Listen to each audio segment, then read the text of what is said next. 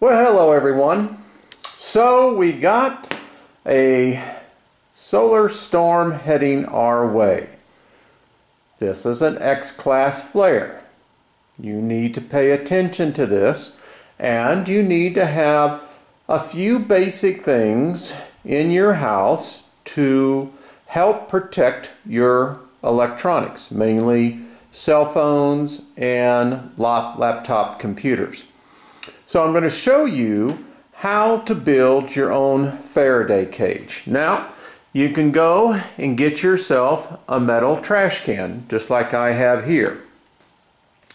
Now you can see that as I go into the inside, it has been taped, and I took some of this off for demonstration purposes. And as you can see, there is a clear, distinct barrier between, and it's not necessary that you have this tape, I just did this.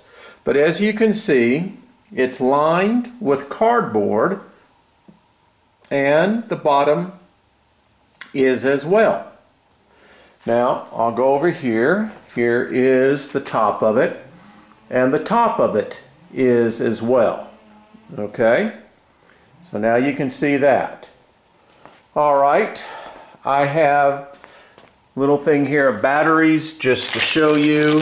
Good idea to have some extra batteries. Now, I put copper in between there. You don't have to, but it's like another barrier.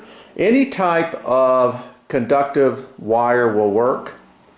I recommend as well that you wrap everything in aluminum foil. Have that in there as well. I also have, and I will be doing this evening, I think it's always good, I just like to wrap my electronics in bubble wrap. So as you can see, once you have the Faraday cage built, keep your aluminum foil. You can, actually they recommend that you wrap your electronics in there.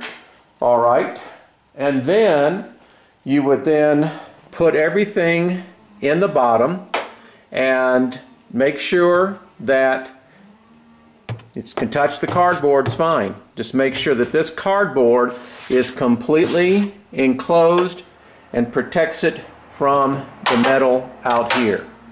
And then all you have to do is put your batteries in there. Again, wrap it in aluminum foil, then take your lid and seal it. And that's all you need to do for your do-it-yourself Faraday cage. It's real easy, real simple, and it takes no time at all, and you'll be appreciative if there should be such an event that would impact the grid, electric magnetic pulse. Your electronics will be working when everyone else's won't. All right, remember, ounce of prevention, far better than a pound of pain. All right, be kind to one another.